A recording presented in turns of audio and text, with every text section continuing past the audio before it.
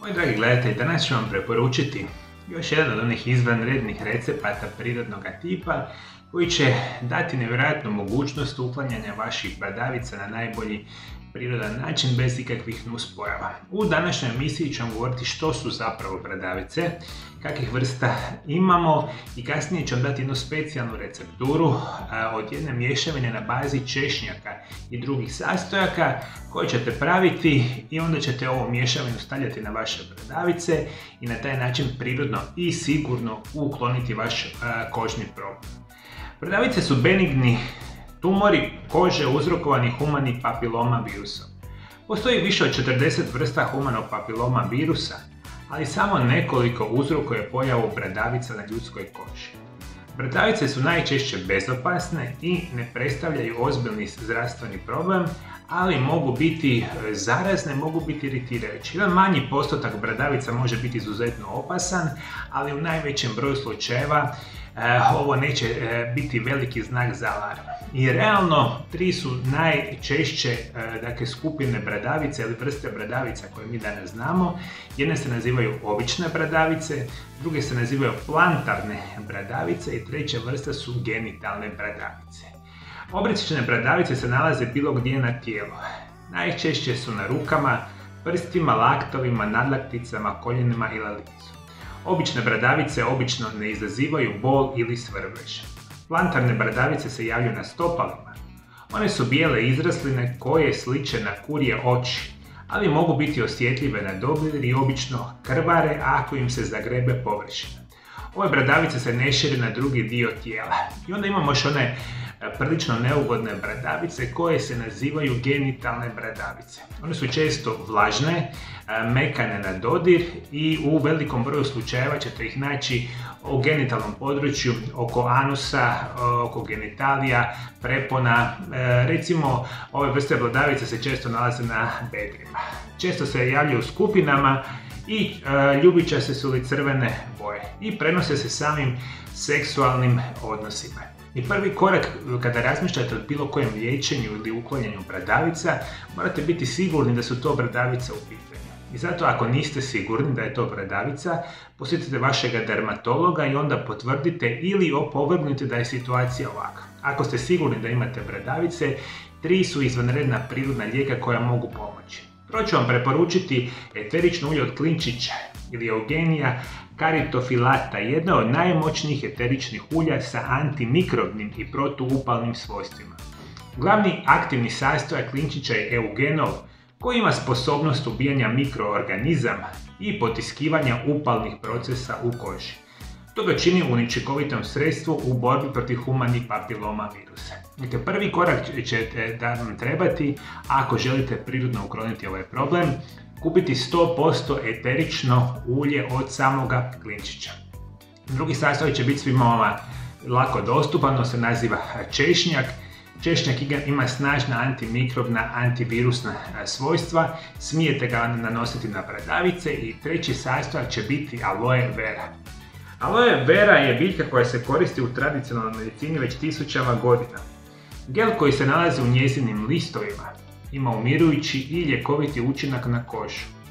Aloe vera također ima antivirusna svojstva koja mogu pomoći u suzbijanju humanog papiloma virusa i ublažavanja bradavice.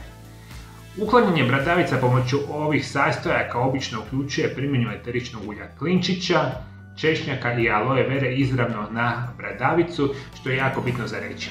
Još jedna napomena, 99% osoba neće imati nikakvih problema ovo stavljati na bradavice, međutim jedan manji broj osoba će možda imati malu alergijsku reakciju ako je alergični možda ste na češnjak ili klinčić ili možda čak aloe vera gel. To se rijetko događa. Kada napravite ovu smjesu koju ću vam reći, prvo nju malo namažite na bilo koji dio vaše kože, ostavite par minuta i ako je koža sasvim u redu, onda ovakvu vrstu mješavine smijete staviti i naravno na vaše bradavice. Recept za prirodni tretman bradavica je sljedeći. Sastojci: treba nam 2 do 3 kapi eteričnog ulja od klinčića, 1 češanj češnjaka, 100% organski aloe vera gel. Upute: iscijedite 1 češanj češnjaka kako biste dobili sok od češnjaka. Pomiješajte sok od češnjaka sa 2 do 3 kapi eteričnog ulja klinčića. U smjesu malo dodajte malo aloe vera gela. Promiješajte rano ujutro ili prije spavanja. Nježno očistite bradavicu toplom vodom i posušite. Sada nanesite malo pripremljene smjese na bradavicu. Ostavite neka se malo osuši i onda prekrijte ovu smjesu sa flasterom, sterilnom gazom. Ostavite preko noći ili preko dana. Dakle, ovo su 3 super prirodna sastojka koji savršeno djeluju na suzbijanje ovog humanog papiloma virusa. Vi ako imate puno manji problem sa bradavicama, vi bi ovo mogli napraviti 2 puta u recimo 24 sata i vi ćete brzo i sigurno ukloniti ovu bradavicu u roku 24 sata. Ako su vaše bradavice puno veći problem, vi ovu proces ili proceduru možete ponavljati toliko dana koliko god želite dok vaše bradavice ne nestanu. Bitno mi je da shvatite, ako imate naravno više bradavica, vi ovu smjesu pravite u većoj naravno preporučenoj dozi, možda za 1-2 bradavice i bitno je za reći da ovo ponavljate, rekli smo, dok bradavice ne nestanu. Određeni broj osoba, ako ovo stavite recimo na bradavice, pa imate nekakve, rekao sam vam, probleme alergijskog tipa, reakcije, naravno da ovo nećete koristiti. I vodite računa da ovu smjesu uvijek nanesete na bradavicu. Nemojte previše smjesu nanositi okolo bradavice, nego direktno na nju. Možemo reći, preporuča se nastaviti s primjenom dok bradavica ne nestane, a još ću vam preporučiti da svakodnevno uzimate dodatke prehrani vitamina B kompleksa. 50 mg od svakog vitamina B kompleksa 3 puta dnevno. I dodatke prehrani sa vitaminom C koji imaju bioflavonoide. Oko 3000 do 5000 mg dnevno. I postoji još jedan dodatak prehrani koji ima oznaku MSM. Dakle, bitno mi je za reći, ovu kremu nanosite na bradavice, eksterno, a iznutra želite pomoći vašemu tijelu da bradavice prirodno i sigurno ukloni. Tu na vitamini B skupine igra veliku ulogu, vitamin C i apsolutno taj MSM. MSM i vitamin C zajednički savršeno djeluju na zdravlje naše kože.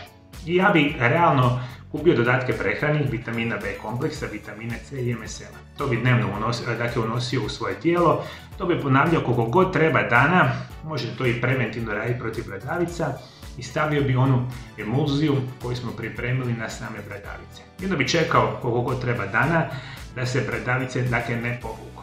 Ključ je da shvatite da su ovo prirodni lijekovi koji u 99,9% slučajeva nemaju nikakvih nuspojava i mogu ukloniti vaše bradavice. Rekao sam, crvenilo, svrbež i da niste sigurni uopće da su to bradavice, prvo morate to posavjetovati se sa dermatolozima i onda gledati kako ćete tu situaciju riješiti. Da li vi imate, moji dragi gledatelji, kakav savjet?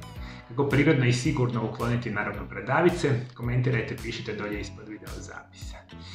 Kako, moji dragi gledatelji, jabučni ocet može pomoći svima vama da uklonite bradavice?